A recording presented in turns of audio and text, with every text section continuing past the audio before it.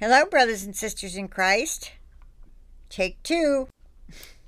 I don't know what happened. The camera disappeared and it wasn't recording when I pulled it back up. So we'll do it again. I have 2 recalls. I'm going to keep it short. The first one is hummus. It contains or might contain traces of pine nuts that were not listed on the package. It's a Massachusetts company. Recalls hummus sold in 23 states. Cedars Mediterranean Foods said the hummus may have included pine nuts, which were not listed on the ingredients, and even though it's made and sold in Massachusetts, they listed other states including Alabama, Arkansas, California, Colorado, Florida, Georgia, Kansas, Louisiana, Maine, Maryland, Minnesota, Missouri, Nevada, New Mexico, New York, North Carolina, Ohio, Oklahoma, Oregon, Tennessee, Utah, and Wisconsin. And you need to check the link in the description box to see if you have the UPC code and sell-by date of December something.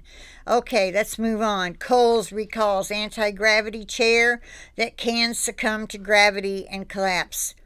It's put out by news8000.com, and it's just like a canvas chair on an aluminum frame. I had one of these once when I went on a camping trip. I got mine from Amazon, way less than this $240 version. Of course, it was like 10 years ago. And I let my daughter have it because I bought it, not even thinking, where am I going to store this thing when I get back? I gave her my tent, everything I bought. We went tent camping and we had a hurricane. That was quite an experience. Most of the time we were with family, not at the campsite anyway. So this, it was in Menomonee Falls, Wisconsin. And it says Kohl's is recalling an anti-gravity chair that doesn't quite live up to its name. It can collapse or break when weight is applied, according to the U.S. Consumer Product Safety Commissioner. Out of 18 complaints, only 2 involved a small injury. But they're recalling them anyway.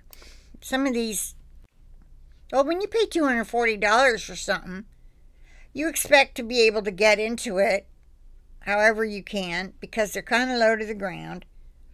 And these are oversized ones, so they're made for people that are overweight.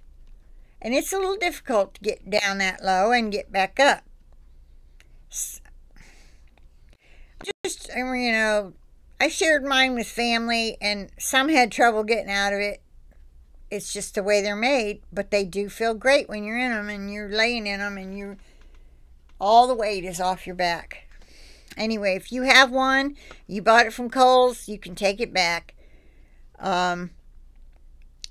That's all I have to say about that. You can check this out. Click on the links in the description box to see if you have the product they're talking about. Okay?